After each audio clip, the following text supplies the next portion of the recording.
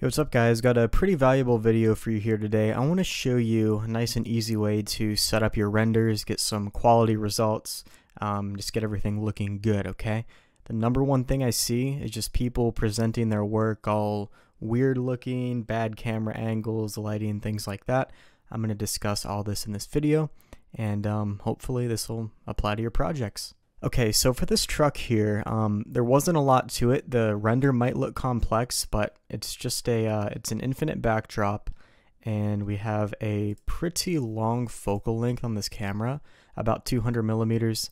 In general, if you want like a more orthographic view, I'll show you the difference. So I think the default's like 50 mil on the camera, and you're gonna see if I zoom in on this, it has a lot more perspective to it, and you're just gonna see that this camera angle, it's okay, it's not very good. Here it is. You're gonna see it doesn't show enough, doesn't really show, you know, how powerful this truck is here. But if we set it to like 200 and we press G and ZZ to move the camera out, you're gonna see that it just looks a lot more powerful, really showcases the truck here a lot more. So depending on your scene, you might want to use a smaller focal length, or you might want to use a higher one. In this case, a higher one all the way.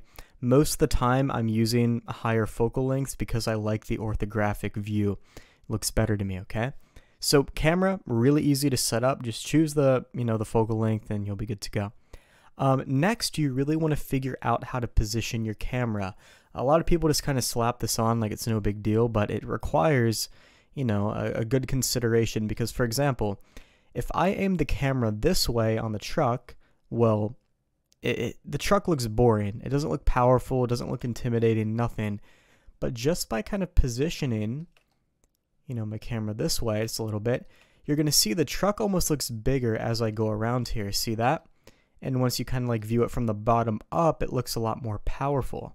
So if you want anything to look more intimidating, just kind of view it from the bottom up. Just a really basic photography skill, and you'll get something pretty cool. So yeah, once you kind of figure out that angle you want, you can just set up your camera, find the angle that, you know, works for you with the focal length, and you'll be good to go, okay? Now, the hardest part here is getting the lighting correct, and this is what I really want to focus on.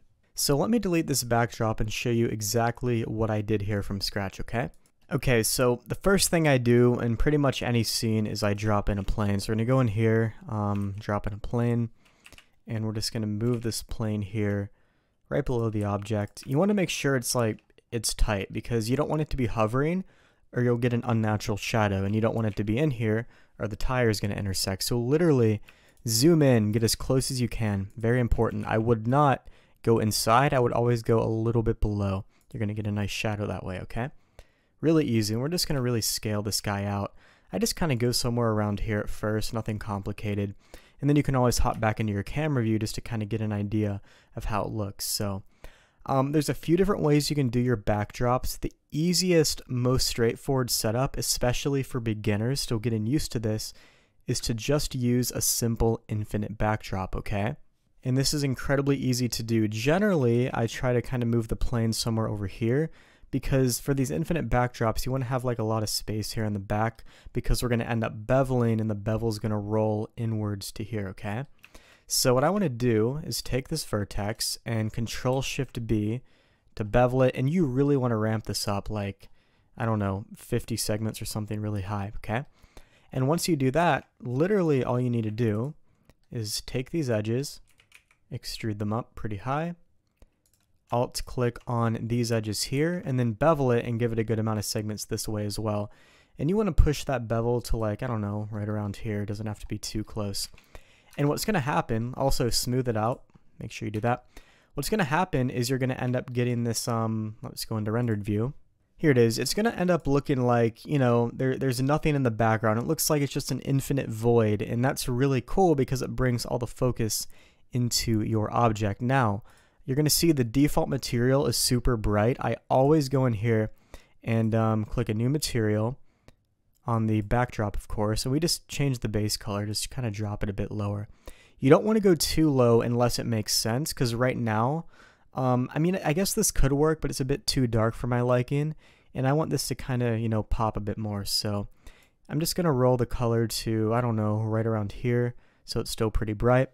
And the roughness is really important for infinite backdrops. I found that the roughness, if it's too low, you're going to see that we kind of get like, you might want this effect. And, you know, if you kind of put it around here, it could be okay.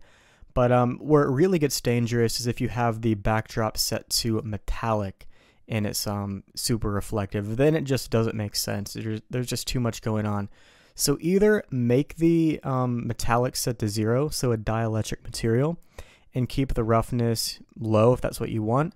Or if you want to use metallic, make sure the roughness is really high, okay? And you can turn this off and on and kind of figure out what type of effect you want. I don't really worry about whether it's metallic or not. I worry about what looks good given the scene. Okay, so in this case, I thought a more matte look on the backdrop looked pretty cool, so I made the roughness significantly high.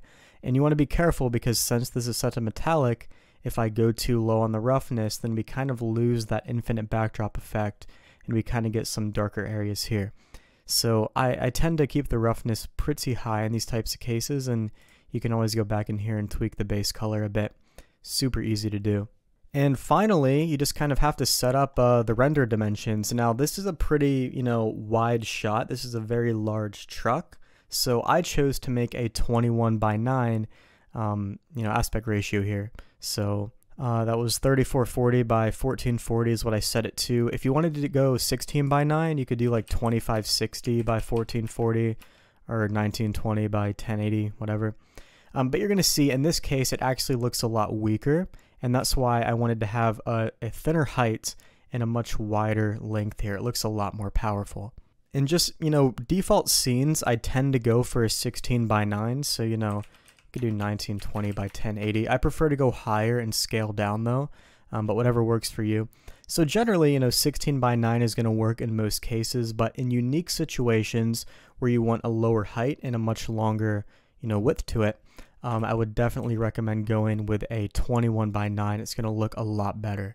And one final tip here, I think you guys will really enjoy this. So right now I have the environment HDRI set up, which I didn't mention yet either, but I tend to use, kind of like overcast HDRIs, and as most of you probably know, Abandoned Slipway is my preferred one. You can get it for free on polyhaven.com. It's one of my favorite HDRIs. So, you can set it up like this, but watch the difference. If you're going to notice I have a sky texture here.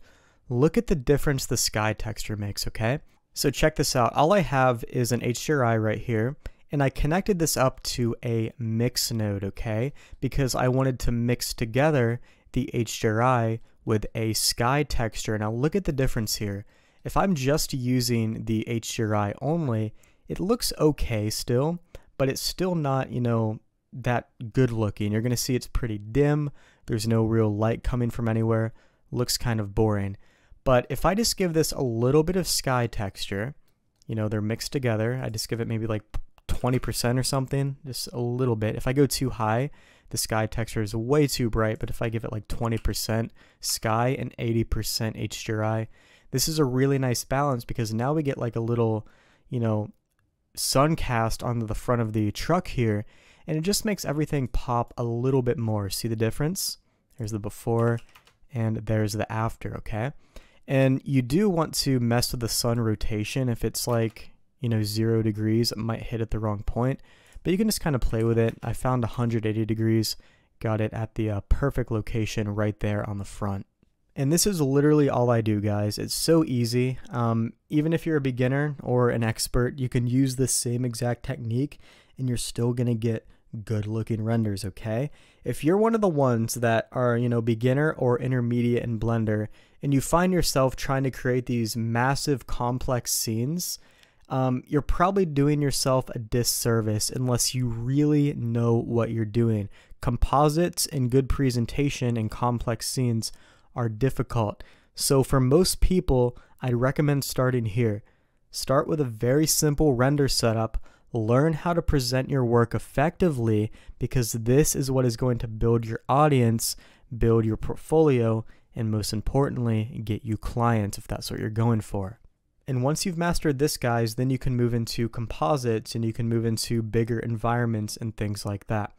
So for making it to the end of this video, I want to give you a really awesome gift here. So obviously, before you render something, you need to design something, right? Logical progression. Now we actually have a free course available on our website. If you haven't taken it yet, it is on the design of a sci-fi terminal. It is not for beginners, but if you're used to Blender and the tools, it should be pretty easy to follow along to. We use HardOps and Box Cutter for modeling and go through the entire presentation from rendering to post-processing. So you can definitely utilize some of the techniques shown in this video and apply them to that mini course. So if you want to pick it up, it's free on our website, link in the top of the description. I think you'll really enjoy it. But that's it for this video. Thanks so much for watching, and I'll see you in the next one.